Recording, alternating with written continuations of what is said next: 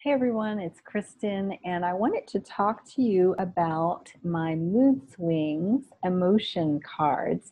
I actually made this deck a little while ago, and I really have not made a video for it. So I just thought I'd take some time and tell you a little bit about the cards and just show you some of the cards. So this is a deck of emotions, and I designed it because I wanted a deck of just emotions. Sometimes we're interpreting cards, tarot cards, oracle cards, and we have to figure out what emotion is being conveyed.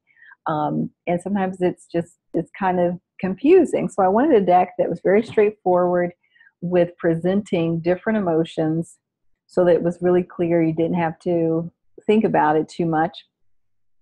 And I was looking for that deck because sometimes I have a question like, what's the underlying emotion here? Like, what is the person really feeling? Sometimes, people will say, oh, I'm not angry, I'm not upset. And you know that that's not the truth.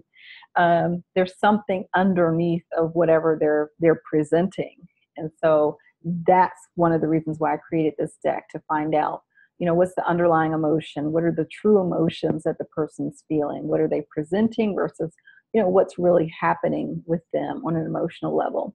And I created this. I'm just going to show you some of the cards. I created this. This one is for anxiety.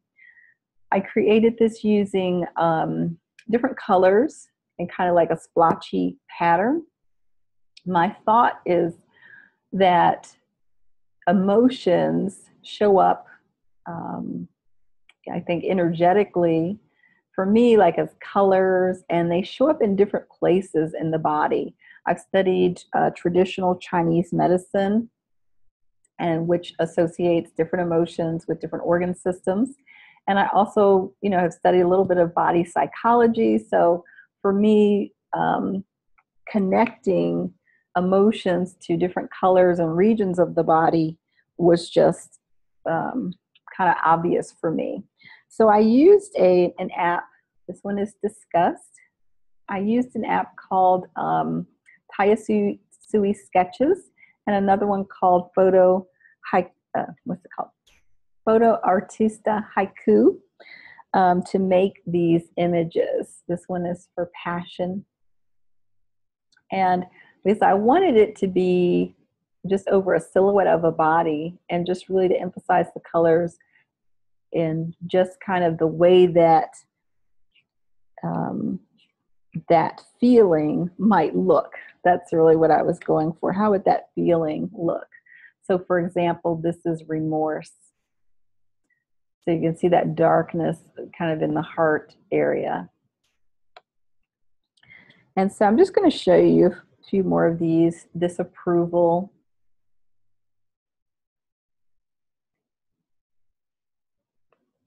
This one is adoration.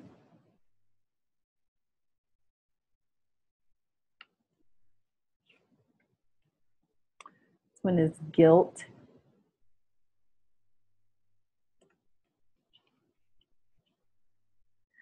This one is pain. There could be any kind of pain, emotional pain, even physical pain. Love and anger.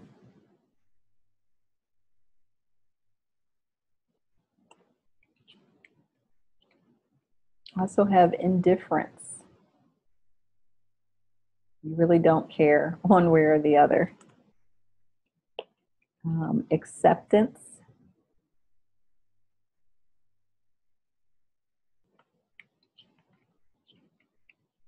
This one is grief.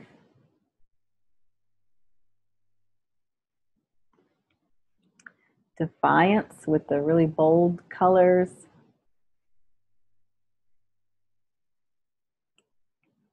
Loneliness. I made this one very pale.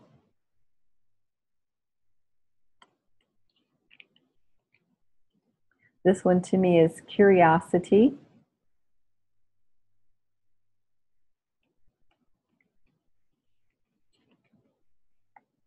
Stress.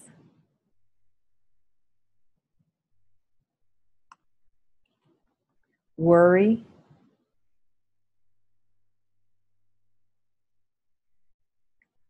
and so this one I really like. This is hopelessness. And so there's a good mixture of light and shadow cards, like challenging cards or challenging emotions. But to me, they're all read positively in the sense of just acknowledging and accepting that emotion. So I wanted to talk really quickly about some different ways that you could use the deck. I am usually just like, you can use it any way that you want, any way that you see fit, any way, creative way that you choose to use it. Um, that's really completely up to you. One of the ways that I have been using it, I've kind of created a little spread. I'm going to show you an example here. Um, and I really like this type of reading. I get a lot of information from it. And it's a reading that you would use to figure out what are the underlying emotions in a situation. So looking at these three cards, the first card is always going to be the surface emotion. This is usually what the person will acknowledge, but this is their persona. This is how they're coming across right now. These are the feelings right at the top. What's underneath is going to be the second card. And so this is really what's under that facade or whatever they're presenting to you. And then the third card is the root emotion. And it really is the answer to the question. So it's the root of all of the other emotions. So I love this sense of layering the emotions that, we're really complex as humans, and we don't just have one emotion or one set of feelings about something. A lot of times there's just this complex layering of emotions. And so in this particular reading, this was about financial vibration. It's kind of like, what's the real emotions behind this person's financial situation, financial outlook? And the first card is a card that's for confidence. So it's showing, if you were to ask this person, they would say, I feel really confident about my finances, where I am financially, with the money that I have in my bank. But if we look at what's underneath of it, it's fear. So even though they're presenting very confidently, they may not actually feel confident about their finances. They may actually be very afraid, maybe of not making enough or not having enough, not being in a stronger financial position. And the third card is showing the root issue. So it's really what's beneath the fear. So beneath the fear is boredom. And that's a really interesting card to have here. It makes us think that maybe they associate financial success with boredom.